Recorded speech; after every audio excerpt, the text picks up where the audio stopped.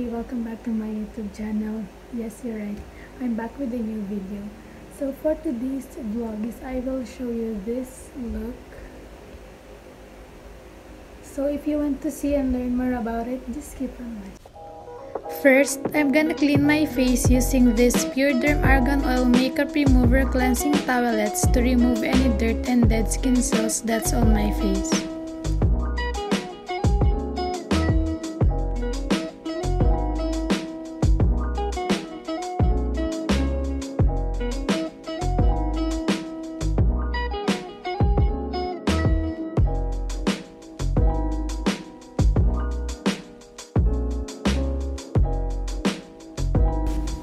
Next is moisturizer. I'm using 𝘴𝘰𝘰𝘬𝘐 moisturizer. This is the type of moisturizer that doesn't feel heavy and sticky on the face. It feels light and I definitely recommend this product. These products are not sponsored, so yeah. By the way, I did my eyebrows a while ago for less hassle.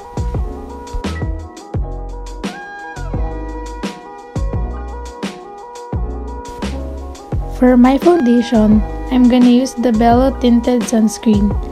I don't feel like using foundation today, and since it's a soft girl aesthetic look, might as well use lighter products like this one. What's good about this product is that it has SPF 50 PA++++ to protect your skin from the sun. So it's okay to go out even Mr. Sun is up.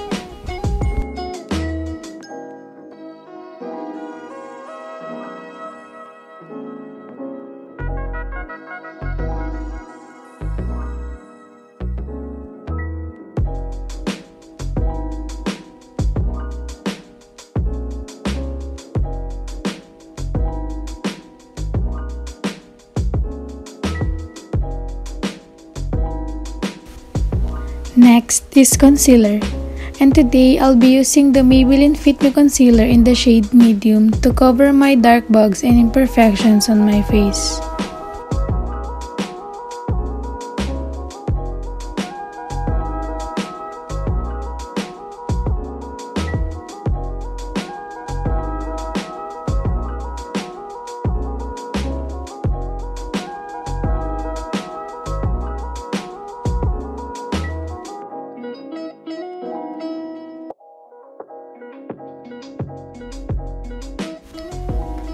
And I'll just blend it with this baby sponge.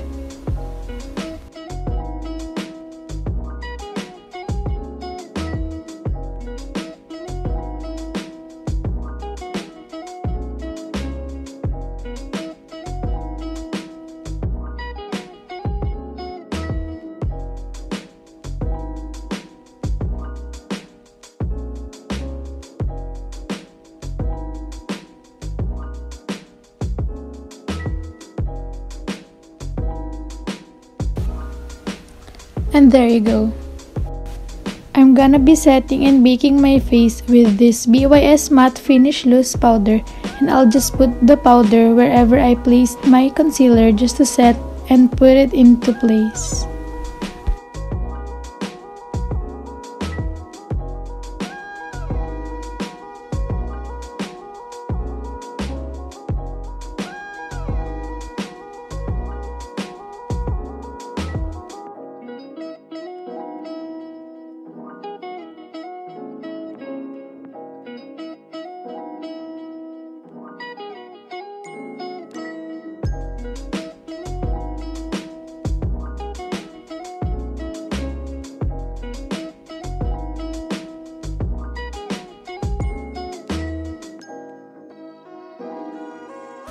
Next is eyeshadow. For my eyeshadow, as usual, I'll be using this BYS Peach eyeshadow palette, and I'll be using the shade Cheeky.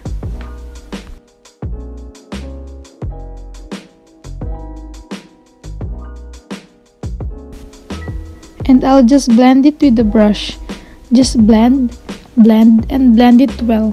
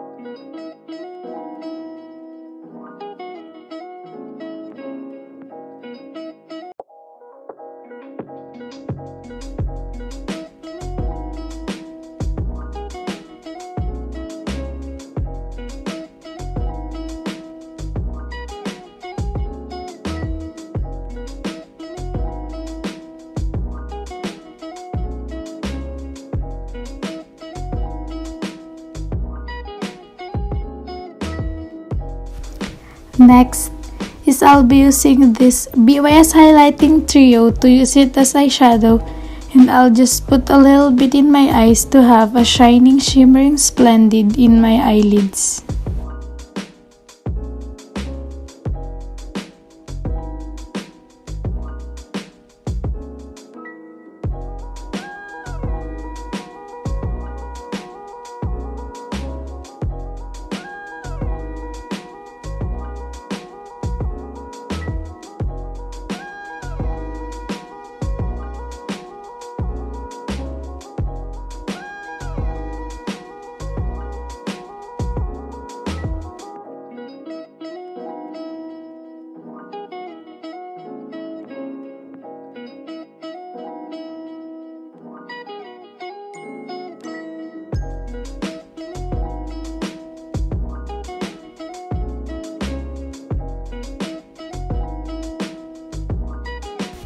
Now, it's my favorite part, and I'll be using my 𝘴𝘰𝘧𝘵 Skinny Mascara to put some on my lashes.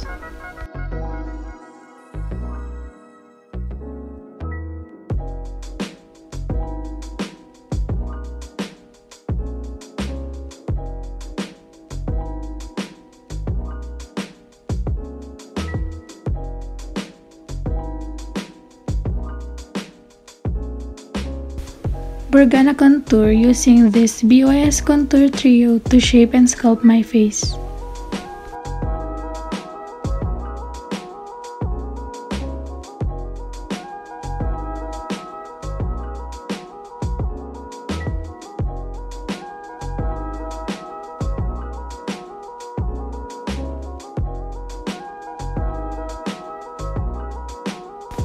Next is blush. I'm gonna use this FS single eyeshadow in the shade Butter Clay. It's an eyeshadow, but I'm gonna use it as a blush cause why not?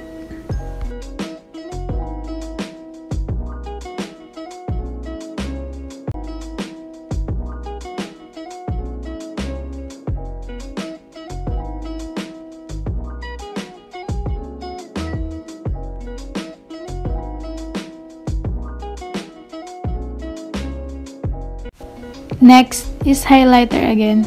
This time, I'm gonna use this Sunny's Face Glow Boss in the shade Femme. I'll just put a little bit on my cheeks to get that natural glow.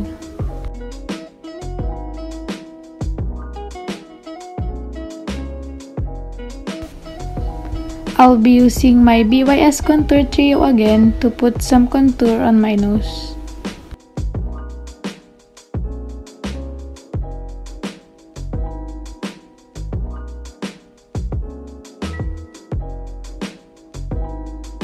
For the lips, I'm gonna be using my fave Sunny's Face Fluff Matte in the shade 𝘴𝘰𝘧𝘵.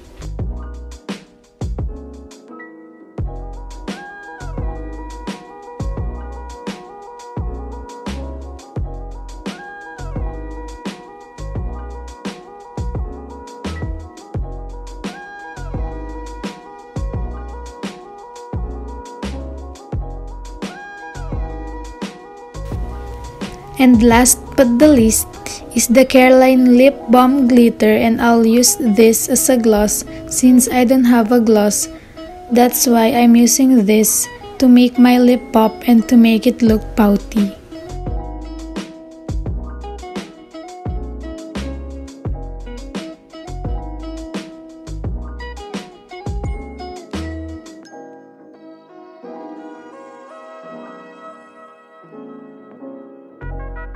She's a Mona Lisa. Everyone's lining up to see her. She's a Mona Lisa. Everyone's lining up to see her. There must be something about her features. You'll find her beauty goes much deeper once you get to meet her. You see. Hey guys, so nakalimutan kong mag-outro kanina. So ngayon ko lang naalala ngayong nag-edit na ako. So di ko alam ba't ngayon ko lang naalala.